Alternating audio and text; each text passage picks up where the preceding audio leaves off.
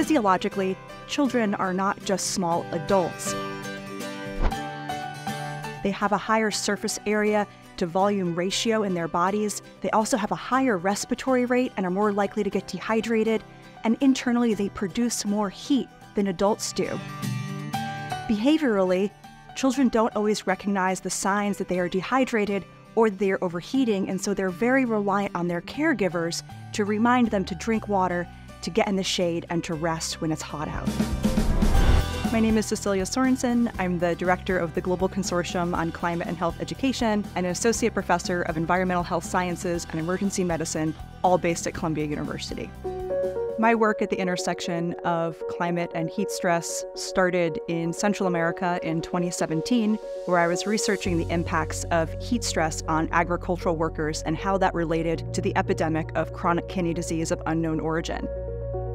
Now I devote my time to training health professionals globally as to how they can prevent, respond, and reduce the impacts of climate change on the health of their communities, and I work to build health system readiness and response. So the way the body normally cools itself is that an area in the brain recognizes that the body is heating up. And what happens then is that blood is shunted to the skin, and we also increase sweating, which cools us through radiation, as well as when cool air runs over our skin, the force of convection can help disperse heat. Now, when it's very hot out, and also when it's humid out, those normal mechanisms to cool us down don't work.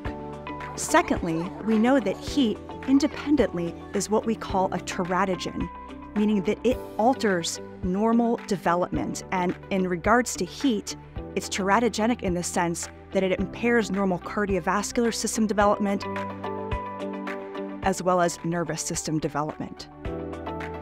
It's been found that infants born during a hot season are actually breastfed for a shorter period of time than are their peers born during a cold season.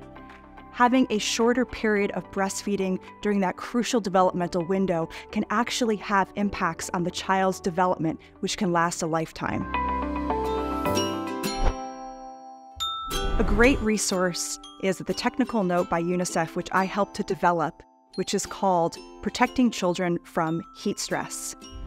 This is a framework which contains 4 actions which can be taken throughout communities to prevent morbidity and mortality as a result of heat. We use an acronym called Beat the Heat to remind us of the different actions. B stands for Be Aware. E stands for Easily Identify the Symptoms. A is for Act to cool the body. And T is to take immediately to a health facility if symptoms are severe. Our hope is that this technical guidance can be used by stakeholders throughout the community in order to reduce risk of children suffering from heat-related illnesses. Caregivers and parents should keep a very close eye on children during heat exposure periods. That includes when they're outdoors playing and even when they're indoors playing. Parents and caregivers need to remind children to drink water frequently, to rest, and to cool off in the shade, and they should monitor for early signs and symptoms of heat illness using the Beat the Heat framework. Next, caregivers and parents of infants should consider bundling the infant loosely during the heat season to allow the infant to cool off naturally. We also recommend that breastfeeding continue throughout the heat season, and we recommend that breastfed infants are not supplemented with water during this time, but the pregnant women should remember to stay well hydrated. Our hope is that this framework will be used throughout communities globally by stakeholders including school teachers, coaches, and frontline health workers to be able to reduce the impact of heat on children's health. There are so many ways that we need to urgently prepare healthcare facilities to be able to diagnose and treat appropriately heat-related illness. The first thing we need to do is to build the capacity of our frontline health workers to be able to recognize the symptoms of heat stress for infants, small children, pregnant women, and the general population, knowing that the treatment varies depending on who the patient is. Second, we need to be thinking about how resourced our facilities are with the proper equipment we need to rapidly cool heat victims. And this includes having things on hand such as copious amounts of ice, chilled fluids, ventilators, and more.